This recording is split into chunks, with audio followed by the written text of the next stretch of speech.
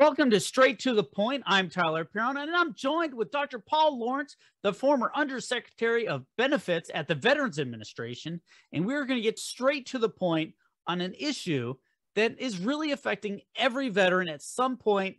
We're going to talk about benefits poaching or pension poaching. And I was not familiar with the term, but it's a term out there and it means something, and it causes a lot of problems for a lot of families. Paul, what is that? It's great to be with you, Tyra. Let me explain, and then we can decompose it. So, pension poaching is the slang for for-profit agents who show up to help people with their benefits, often under situations of duress. So, the classic example, and this is why it's called, is think about the demographics of the time period. An elderly male veteran passes, and his female spouse is left to deal with this. 80 years old, doesn't quite understand benefits, probably is unaware that the husband, the veteran, was receiving benefits.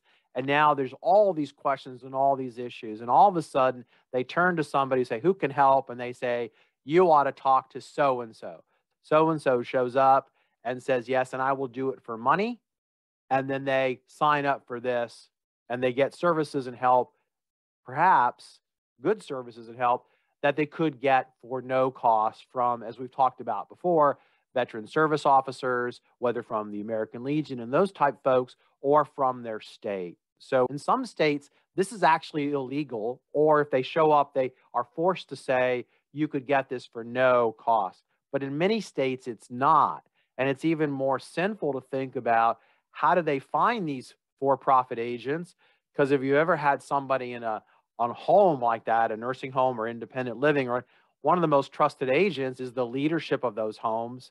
And they might be the people actually recommending their friends who will charge money. Probably. Yeah, who will charge money for this. So some of the best practices at the state level, the state DMVs, they actually assign their service agents to the nursing facilities, and they go there regularly so they are better known. But that's the situation that happens. And it's really unfortunate because they pay for stuff they shouldn't. Generally, their income is not that great. And so it's real serious. And sometimes they don't get great service. So that's the pension poaching aspect of it. And why it's important is you can unravel it a couple different ways. First is the elderly spouse in this case should be aware of the no cost options. So there's an information problem, and some states take care of that. But in addition, what I found before was the spouse often does not know, in this case, the husband is receiving benefits from VA. And so they find out about it and say, oh, that's interesting. I didn't know he was getting this check. So there's a lack of awareness. And as a result, when they have to deal with the VA for the first time under tremendous stress, a death, longtime partners left them, and it's complicated and it's hard, it just couldn't be any worse. So there's that situation. Then they're confronted with the following question, which is, gee, am I going to get the same payment my husband was getting? And the answer is generally no. So let me give you an example. Assume a veteran husband with a wife is 100% service connected. I looked this up this morning. He would be receiving $3,500 a month. I've rounded down, so without That's a lot of money. It's a lot of money. So their income would be $42,000 a year. Okay. So that would be what they'd be living on if they had no other sources of income, whatever. So now the veteran husband passes, the wife would be eligible to receive, assuming he died of a service-connected disability, but let's not get into the details. The wife could receive what's called DIC, Dependency Indemnity Compensation. So same sort of situation. The surviving spouse, no dependents, no whatever, would get $1,700 a month. So you could see $2,000. Big delta between those two. Big delta. So now you got incredibly complicated process during tremendous stress, and you find out it's significantly less. So again, you go through the situation here.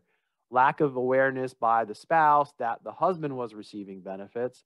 Lack of awareness because they didn't think about this problem before they encounter it, of the change in the funds, which could have been planned for through income support or income, what's the term I'm looking, replacement.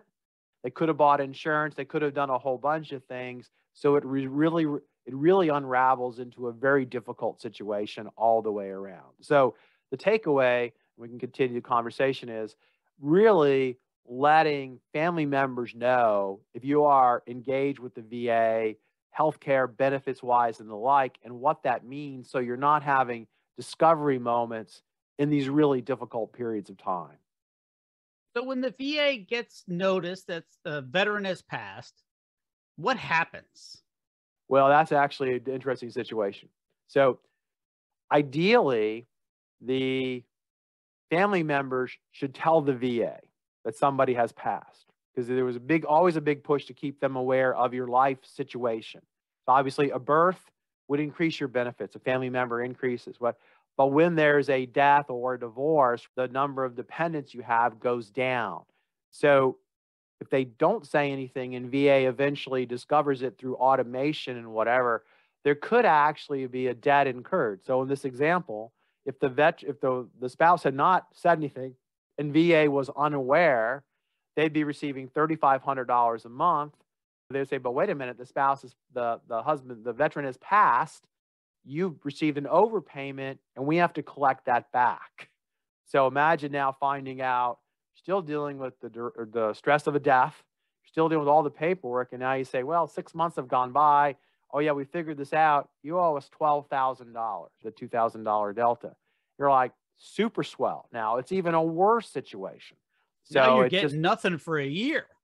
exactly, and it's all bad because they were dealing with limited income, and now there's a debt, and it's got to be dealt with. So it really causes a lot of difficult situations, and so that's why this awareness of what it's going to take to avoid these situations. There was nothing worse in the last job to having to deal with an overpayment. Now, there's ways you can petition to have it waived and whatever, but still the shock of getting this notice that you owe this kind of serious money really can be just painful.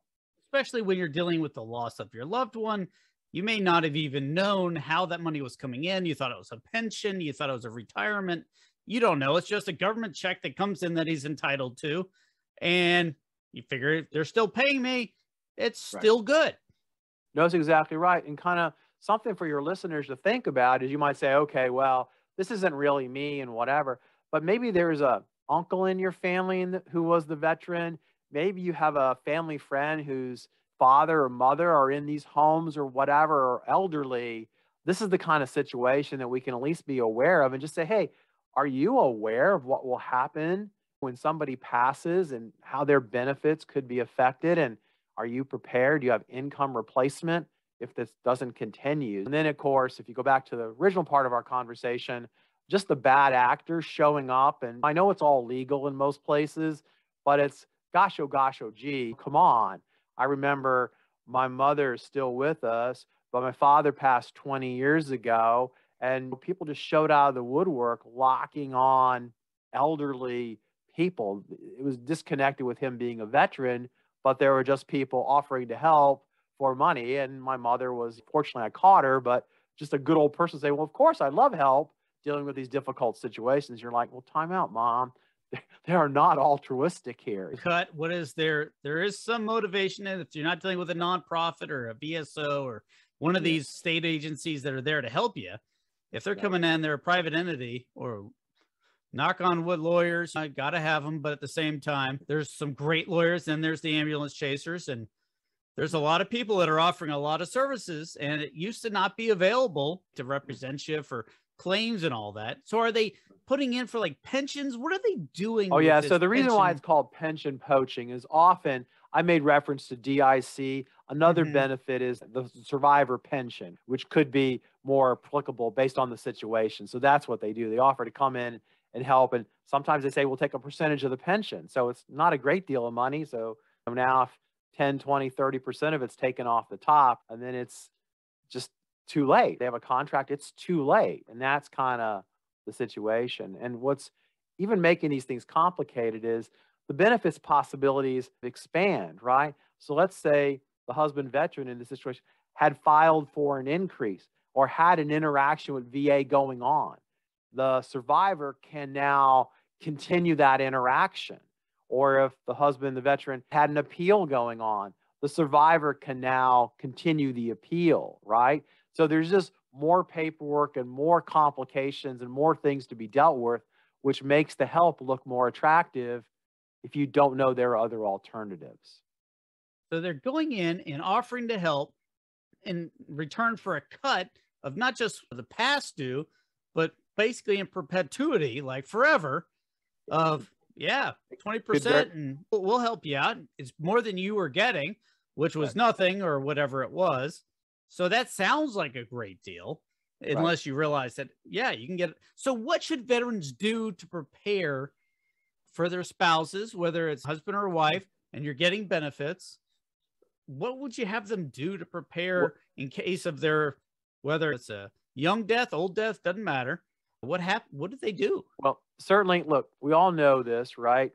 Nobody wants to deal with the inevitability. Nobody likes to do estate planning. Nobody likes to think about that. But at a minimum, have the conversation about, you realize some of this income comes from the VA, and they will be there to help if you understand this. And there Mhm. are these changes that will take place from disability compensation to DIC or a pension based on the situation. Of course, I gave you a very simple example with a husband and wife, no kids, no dependents, whatever, but you can imagine kids in different situations, and even you can even have dependent parents under certain situations. So it can get incredibly complex. So you should be aware of that. You should be aware of the likely changes. And these things are tedious to find, but you can find them, okay? And then, of course, planning for, well, what would happen if this income wasn't here? Nobody likes to think about buying life insurance, but it's a pretty good investment because of these kind of situations. So, and there's pretty good life insurance policies available for veterans, whether through the VA or through the private sector. So really it's planning, but as we all know, nobody likes to do this. No one. So it's not like whatever. And it's just, I guess what I would say is think about the situation I've described. It's hypothetical, but it's not unrealistic. It's selfish to dump that on the surviving spouse and leave them so unprepared. And that's probably what, in this example, happily married, care, love, all that kind of stuff. They wouldn't be doing that normally. It's just one of those things you don't want to have happen in this situation. And you certainly don't want them to be stressed and worried and destitute after you leave. Right. So make those planning assumptions and do the things and at least communicate. Some people develop whole books and estate planning, but at the very minimum, let the folks know that, hey, you're going to have to report that I'm no longer here because things are going to change, and how to do that, whether that's call the VA 1-800 number or get on the website or talk to your VSO or Veteran Service Organization or the state agency. Do it quickly. Don't time. Bad news doesn't get better with time, especially as those accruals of money that they were supposed to be getting are no longer getting. So that sounds like some great advice. We've been talking with Dr. Paul Lawrence. He was the former Undersecretary for Benefits at the Veterans Administration, and now he helps veterans sort of figure out what the big picture is and some very specific advice on some of the details from the issues and complex problems that veterans have that we just sometimes don't think about because you've seen it from all the different levels. Paul, thanks so much for sharing your time with us. Thanks, Tyler. Thanks for what you do.